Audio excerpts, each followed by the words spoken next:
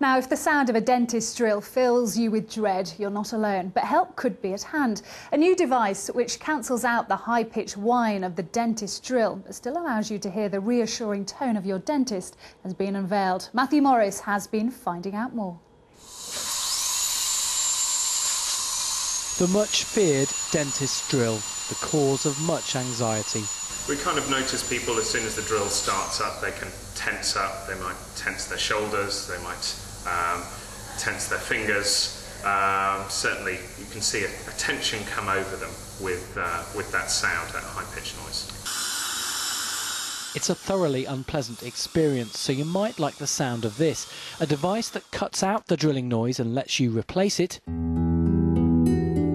with some tunes on your headphones instead. Researchers at 3 London universities are behind the idea.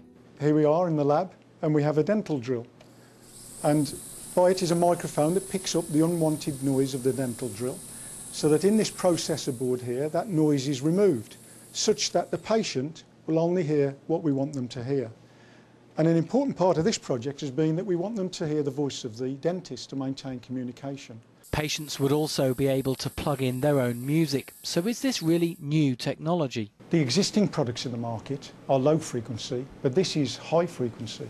So something that's not really looked at, because they tend to rely on ear defenders for high frequency. I think music would help, yes, definitely. Yes, I'd rather it be quieter and not so painful. I think it's just not really a nice sound to be having, especially in your mouth. Normally only hear drills in the road. The researchers are now looking for potential investors to develop a product. Next stop, Dragon's Den. Only if they offer us enough. But until they do, we're stuck with this.